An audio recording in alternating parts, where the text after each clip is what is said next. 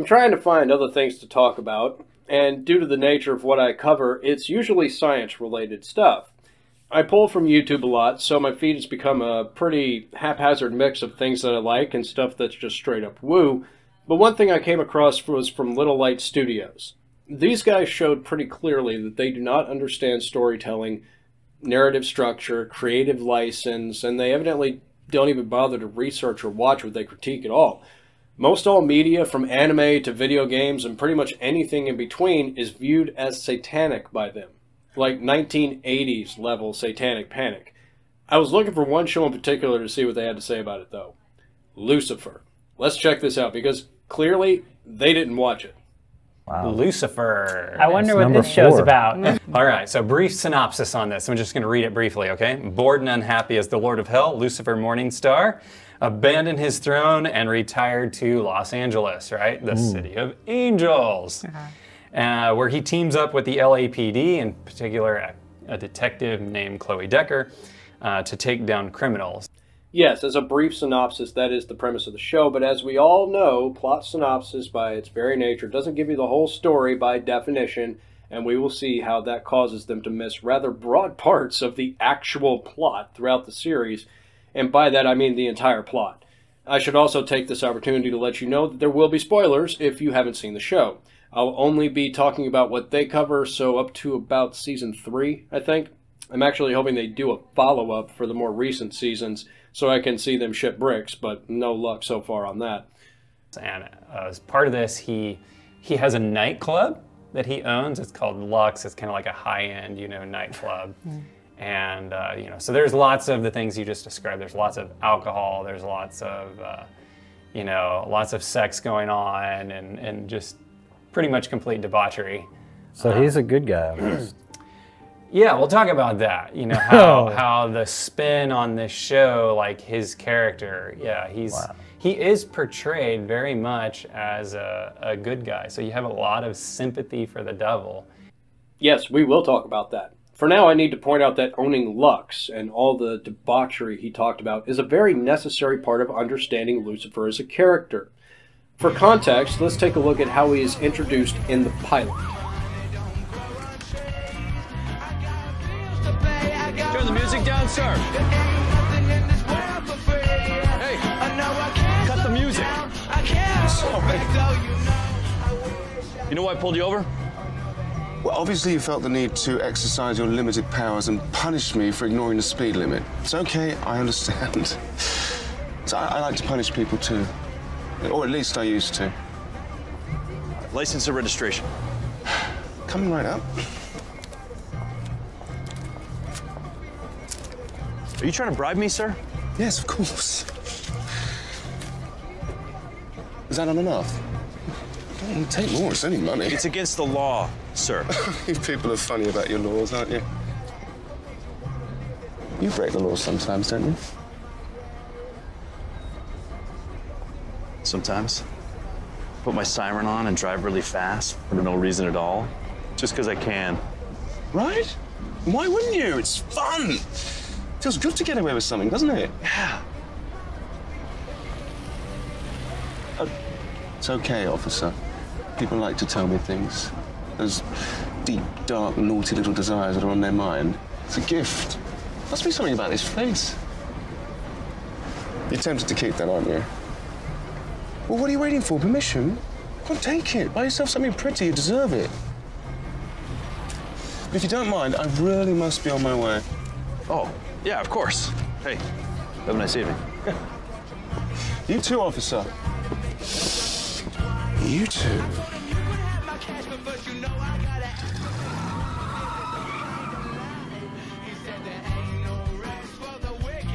From his initial appearance, we are immediately shown that this is the modern gentleman devil, a well-dressed, well-mannered individual who has the means to live a very lavish lifestyle and wants for nothing, as becomes apparent when he begins pulling out money to try to bribe the officer.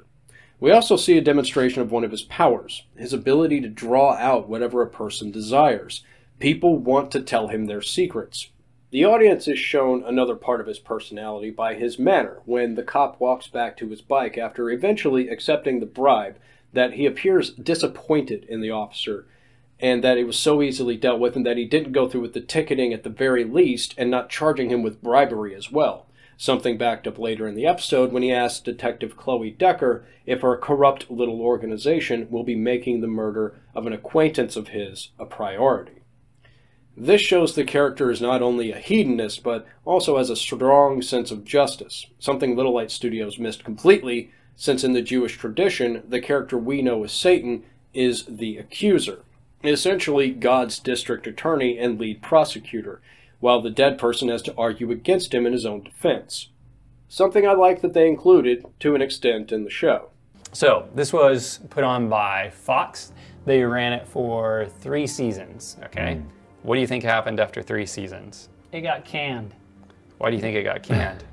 I don't know. I remember hearing about it getting canned, and actually remember reading that there was a lot of people that were upset at that, which is kind of like disturbing that our society is seriously fascinated by, you know, the arch enemy of God. Yeah, so there was a watchdog group called 1 Million Moms, and they actually did a petition to have the show removed from network television, you know, citing all the things that were in it. But that's not actually the reason that it got canned. Ratings? Well, you wouldn't think so because of this next thing that I'm going to show you. Fox did indeed cite that the cancellation was a ratings-based decision, but you also need to bear in mind that unless you are The Simpsons, it is notoriously difficult to survive on Fox, apparently. The Million Moms may have started a petition to cancel the show, but the fan base, consisting of believers, atheists, and others, decided to find Lucifer a new platform, and I was keeping track of that whole ordeal too. The show goes for 3 seasons. After 3 seasons, this starts trending on Twitter. Number 1, what does it say? Save Lucifer. Wow. So by the next day, 1 million tweets for Save Lucifer. That's the power of a fan base. I figured Netflix would pick it up, personally. The only reason I included this bit is because they were amazed that people wanted to see more of Lucifer. Apparently, that's a bad thing to them. If you don't like it, that's fine. But you don't get to talk about your problems with the show if you haven't seen the show. When they started airing it on their network, this is the poster that they released. Kidding me? And if you zoom in there, of course, it says he is risen. Which is literally so blasphemous. But I just think it's interesting that we're at a state where people's mindset is, we're saying save Lucifer. But here's the thing, just like Thanos really being a description of God, I mean, they've been putting this idea out there constantly that God is evil and the devil is good. And this is obviously, you know, down the road, they're able to give this to society, and society's like accepting of this mentality. It's blasphemous to you, but to me it's both recognizing the fan base that supported the story you still haven't touched on yet, and by their support allowed it to continue. And a bit of foreshadowing with the wings, a plot point that comes up in that season.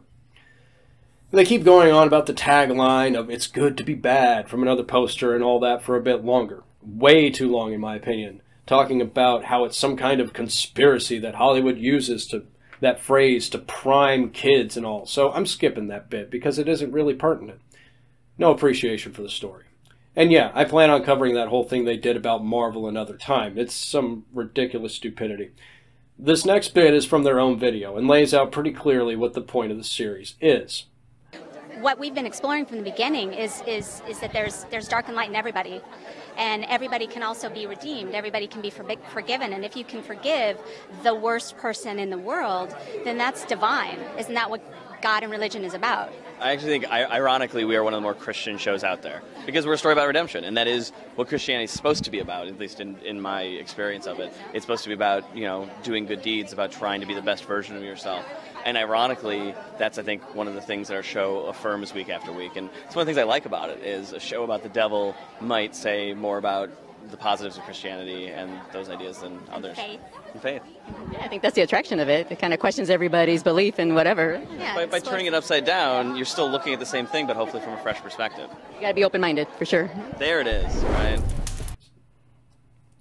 So those were a couple of the producers of the show. They laid out that it is overall a redemption story, which is what resonates with Christians. I mean, if you can make a story that redeems the devil, the baddest bad in Christianity, then the average Christian will understand that optimally No one is beyond redemption and forgiveness. Like the man said, that is the target message, and one many can get behind, as I've seen in the comments on this video, your video, from Christians who are criticizing them for their misunderstanding or outright misrepresentation of the story. So, what did they take from it? Like, if God doesn't redeem the devil, God's going to be evil. Yeah. Yeah. See what I mean? Completely missing the point. They're getting hung up on the idea that it is a redemption story centered on the devil and not the underlying message that the producers just laid out. That's not the point at all that the producers were trying to make, and at no point did they bring up God as part of that. The battle between light and dark is a literary device, common if not completely part of any redemption story. Every character from Darth Vader in Star Wars to Bakugo in My Hero Academia has this inner conflict between bad tendencies and good ones, and it allows us to track their progression. So one of the things I picked out of here was there's darkness and light in everybody, as if that's the way it's supposed to be, you know. And I want to challenge that thought with Scripture, because I don't think everybody should be included in that, and certainly not God. So this mixture of light and dark is really something that we see from Eastern mysticism and things like that. You know, it's the same kind of stuff we see in Star Wars. It's the same kind of thing we see in the martial arts. It's the same kind of thing you see in all kinds of stuff, you know, but typically other religions, not Christianity. The mixing of light and dark does not belong in Christianity at all. And God was very patient with Lucifer in heaven. I mean, there was a massive amount of pleading with him, please don't go down this road. And so, you know, the devil caused a lot of this. He's the foundation of all this. What is your biblical source for that? Because I'm pretty sure that ain't in the Bible, bud. I cut off the next bit of them talking about how if you have this one quality where you help people, the rest is overlooked, referring to Lucifer's hedonist lifestyle, which changes, like with him not joining an orgy when the opportunity presents itself because of the influence of Chloe and the effect that it's having on him. Though he does smoke evidence at a crime scene at one point. Baby steps, right? All right. I want to show you a couple of things from the show before we really start to dig into one particular episode. Finally, let's see what you've got after almost 15 minutes of you complaining about the premise of the show. Okay, these are just like little brief snippets we're going to go through, just to give you an idea of what kind of flavor it puts out there as far as Christianity is concerned. I'm glad you came back. Well, I needed to get my parking validated. So your items were never recovered? No. Earlier you said that the items weren't that important. Yet now you seem very upset that they're gone. Well, I'm a walking paradox, what can I say? Sometimes we need to lose something before we can understand its value. I didn't lose anything. No, you were the victim of a crime. It's only natural that you would feel violated. And often our feelings of loss connect to how we feel about who we are. Oh, right, so we're back on that, are we? You want to talk about my identity? Yes, because you're the devil. You told me your names, but you left out a few others. Abaddon, Belial, Prince of Darkness. Someone's been brushing up on their Sunday school. Yes, but before you fell, you were known as Samael, the Lightbringer. I don't go by that name anymore. That was a name that connotated your father's love for you. Right. Was casting his son into hell also an expression of his love? No, God didn't cast you out of heaven because he was angry with you. How can you presume to know God's intentions? No, I don't. I can't. Then maybe stick within the limits of your intellectual capacity. Or maybe my simplicity offers me a different perspective. God cast you out because he needed you to do the most difficult of jobs. It was a gift. Gift? He shunned me. He vilified me. He made me a torturer. Can you even begin to fathom what it was like? Eons spent providing a place for dead mortals to punish themselves. I mean, why do they blame me for all their little failings, as if I'd spent my days sitting on their shoulder, forcing them to commit acts they'd otherwise find repulsive? Oh, the devil made me do it. I have never made any one of them do anything. Never. What happened to you is unfair. Unfair? This is unjust. For all eternity, my name will be invoked to represent all their depravity. That is the gift that my father gave me. It was an act of love. How do you know? Because you are his favorite son, Samael. Do not call me that, please. You are his fallen angel. But here's the thing, when angels fall, they also Rise. All you have to do is embrace all that you are. I can't. Yes, you can. You just have to be open to the process. You don't understand. I can't. But why? Because I stole them from me! You...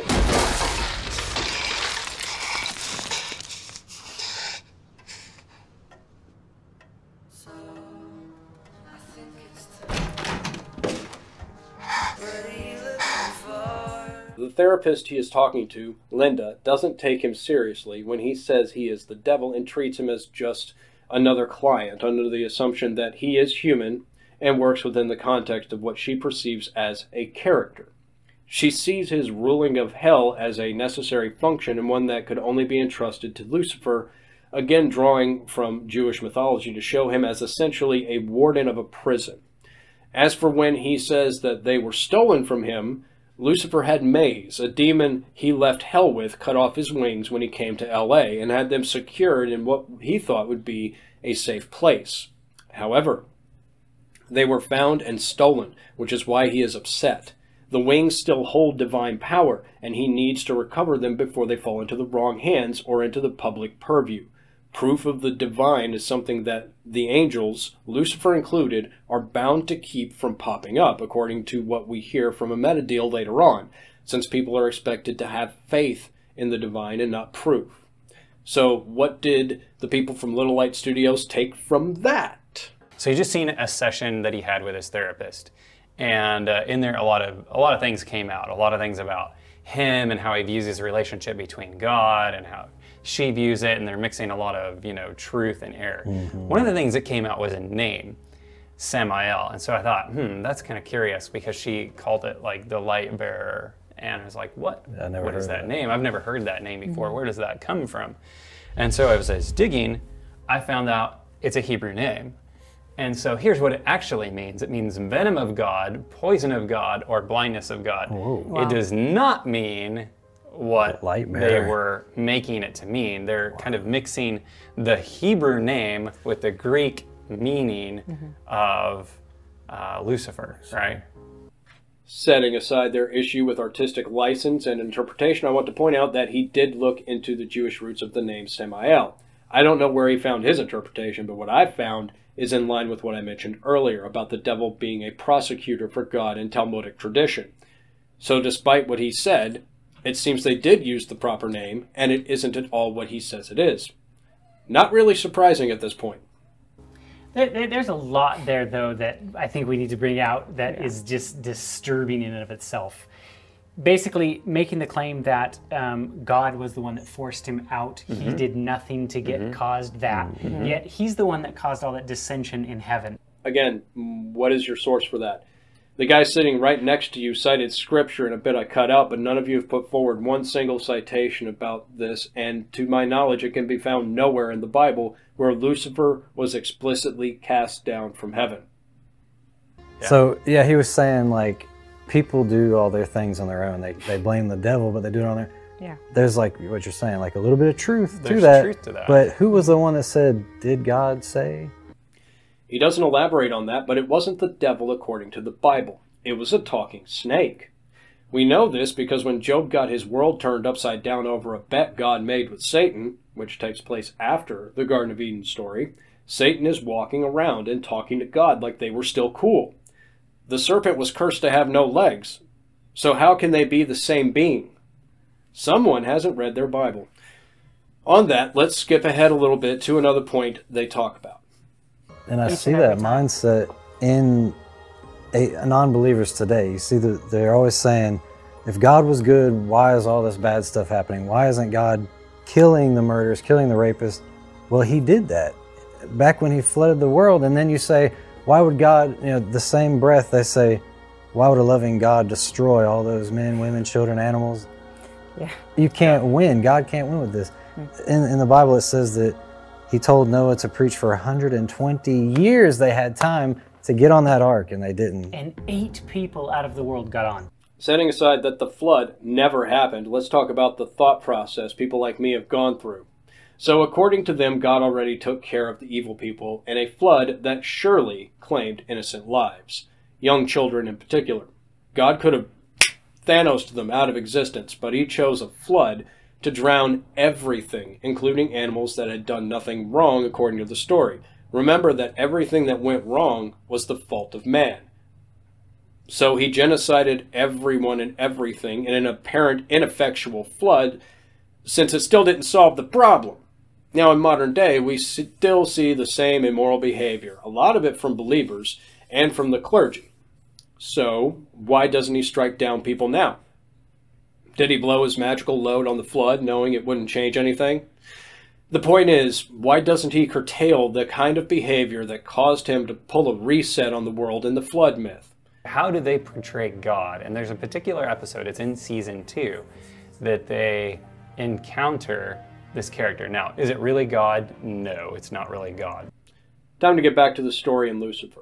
By the way, they skip over the entire first season and all the character growth Lucifer had, from becoming less of a party animal and more of a person that fights for good, and oftentimes putting himself in harm's way to help and save Chloe. And Lucifer encounters this man. There's a lot of things he can't figure out about him. So part of his character abilities is, you know, he can influence people to tell the truth, which is, I find kind of ironic because, you know, the Bible tells us that he's the father of lies, right? Well, that does track with what we already know the story producers are pulling from, which is the Talmudic tradition of Satan being a prosecutor. Also, something they don't cover is that God Johnson is not the only one his powers don't affect. Part of the reason Lucifer starts working with Chloe is because she is completely immune to his influence, and his powers of persuasion have literally no effect on her, which is a mystery he wants to solve solely because it has never happened before, and he wants to know why.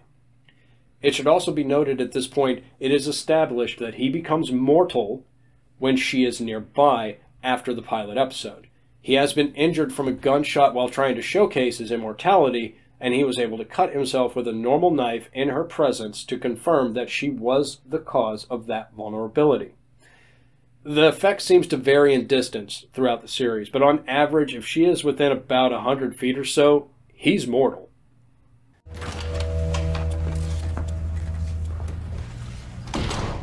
Well, hello, God. Hello, my son. Right, yes, I suppose that would be the standard way to greet your children. Nice touch. What can I do for you? Well, it's what I can do for you that's exciting. See, I can reveal the truth about the supreme being you've chosen to impersonate. Now, I bet you wanted to be God because he's benevolent, all-powerful, yada yada, but in actual fact, he's a Look, you won't be angry with me. You just go right on ahead. I can be anything you need me to be. Right, enough of this idle chit-chat. Time to tell me what this charade's really about. What do you desire? To avoid a vengeful ex-wife? Years of back taxes? What's your game? It's a staring contest. You know I'm pretty good at those. How's this possible? Oh, right, yes, I bet you're on some really amazing drugs, aren't you? If so, sharesies. You're not supposed to be in here. Oh, never mind. Done with this fraud anyway. It's real good seeing you, Samael. What did you say?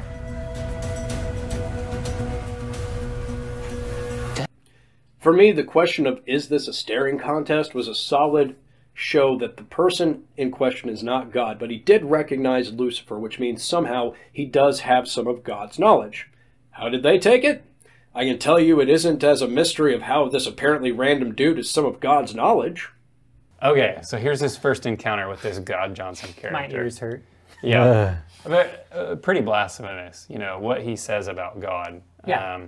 Calls him a name that we cannot even say and repeat, right? Yeah. And then basically is literally like, I mean, this is this terrible portrayal. How can this guy say honestly that there's a good message at the heart of these stories? Because they have apparently read the Bible, and it does show God as a nearly incompetent, tyrannical dickhead. Just because you won't say it doesn't mean I won't. I get the feeling you read the Bible with some pretty narrow blinders, guys, skipping entire books and chapters in the Bible in the process. So the next clip is we're going to show you an allusion to a plan that he has with his mother. Yes, they bring in Mom into this season as well. They call her the divine goddess. So here we go again, mixing elements that are not Christianity into Christianity, or at least a show that is supposed to have a basis in Christianity according to the producers. So I just want you to hear like part of their plan in regards to God.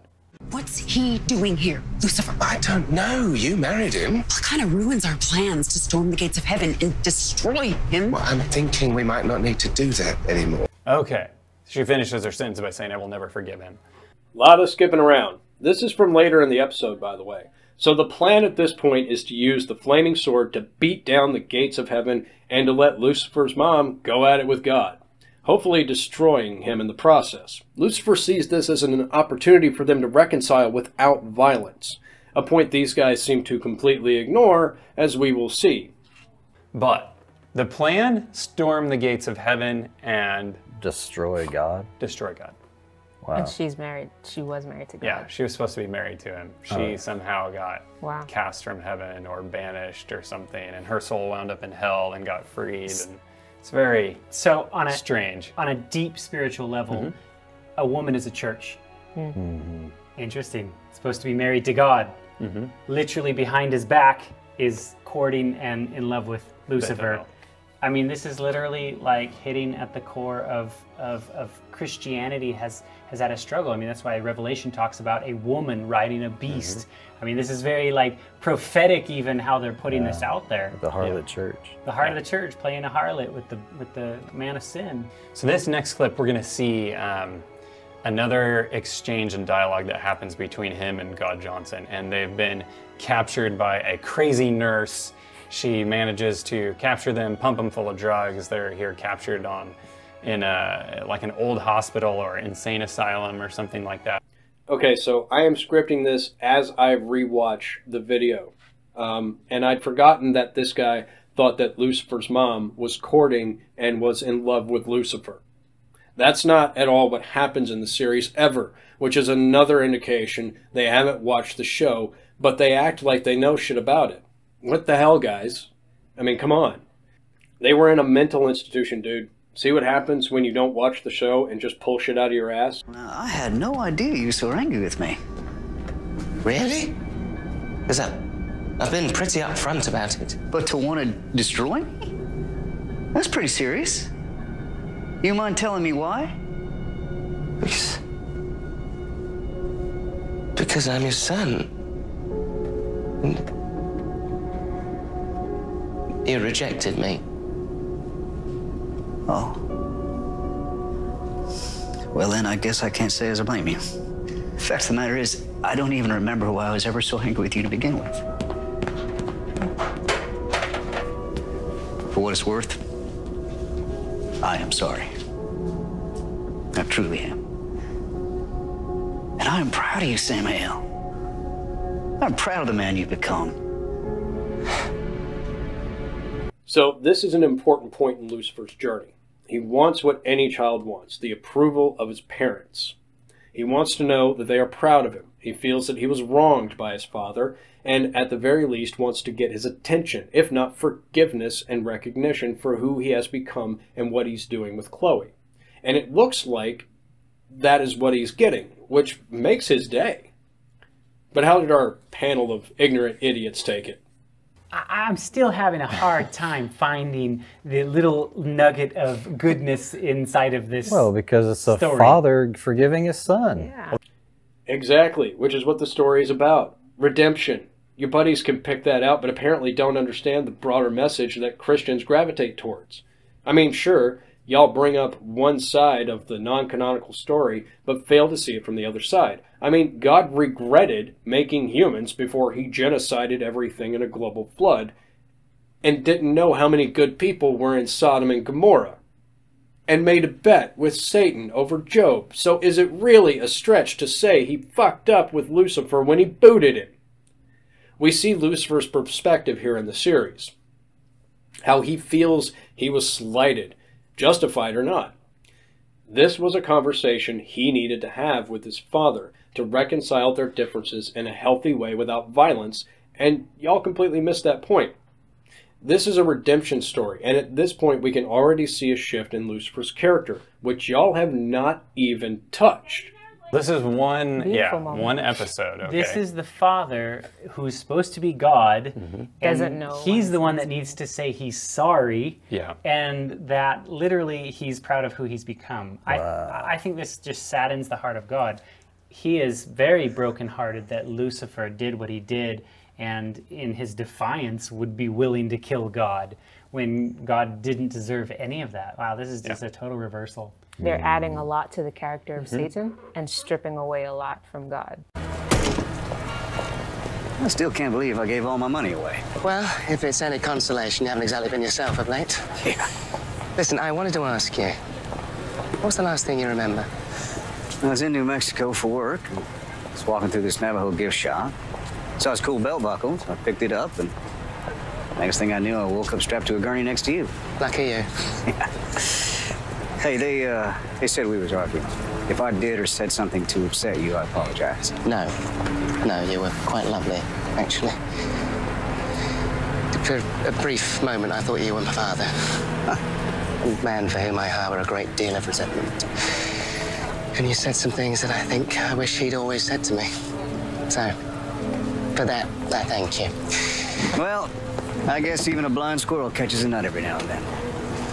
You take care of yourself. Hey, does this mean you're not angry at your dad anymore? No, I'm not angry. I'm bloody furious. So I realized that my father would never say those things to me. And for that, I hate him all the more.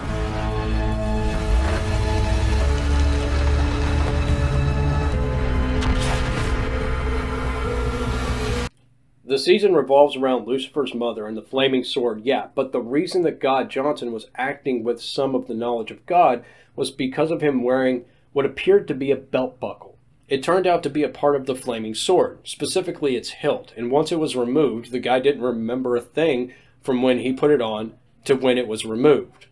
This is an important part of the development of Lucifer as a character, since a conversation he had with God Johnson was rendered essentially meaningless, since it wasn't really God telling him anything said in that exchange.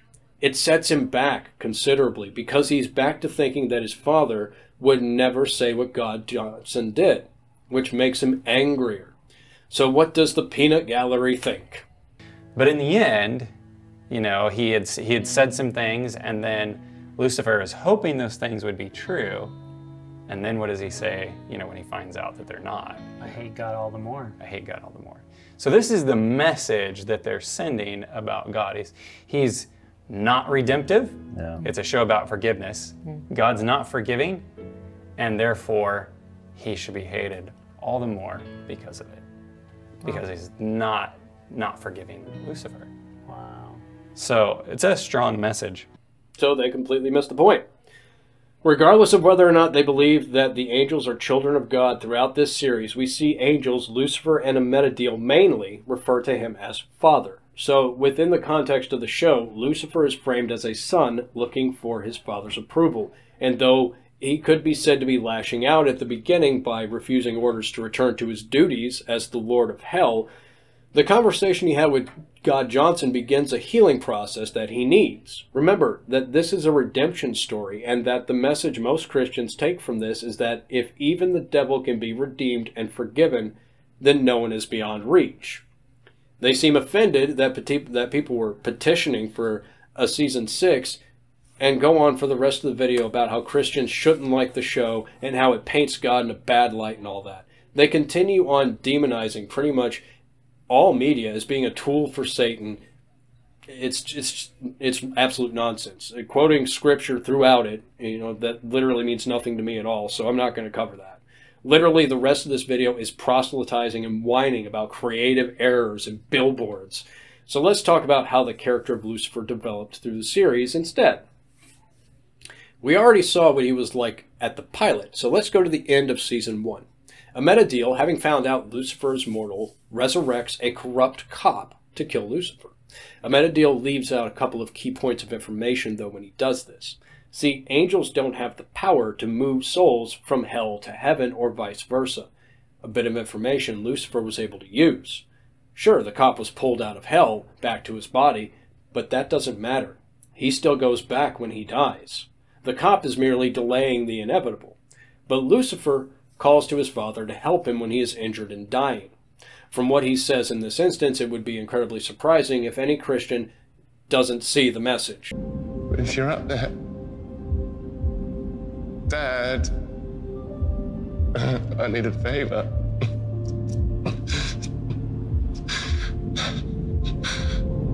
I'll be the son that you always wanted me to be.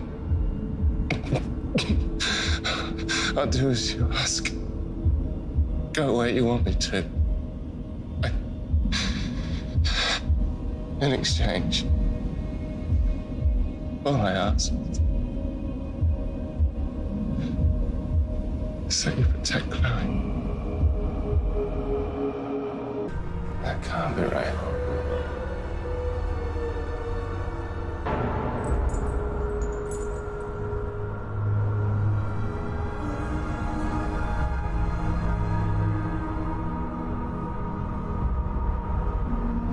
It's over.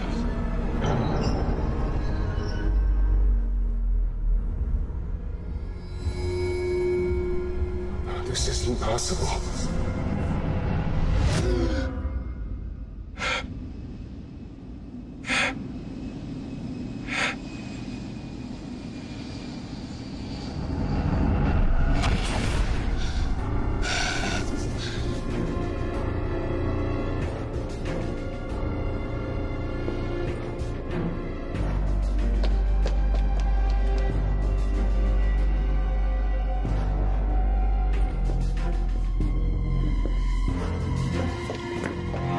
Hello, Malky.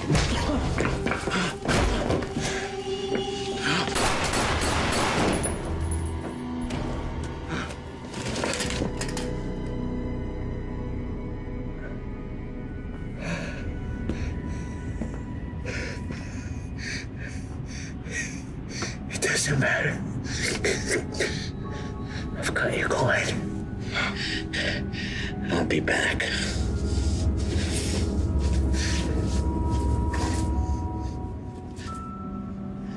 You're looking for this?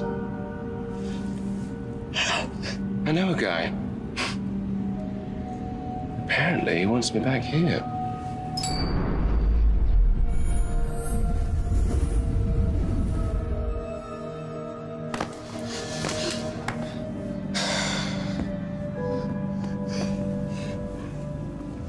Sorry, pal. 1 year, sadly. I mean, he gives himself over to his father, telling him he'll do whatever his father wants. I mean, it's a particularly, literally bloody altar call for all intents and purposes. And God answers, leaving him in hell long enough to see that one of the souls has escaped, and then bringing him back to save Chloe and track down the errant soul. He has evolved as a character. Where he once was just a party animal without any real attachments, he has changed and cares about Chloe, even rejecting her advances at one point while she is wasted.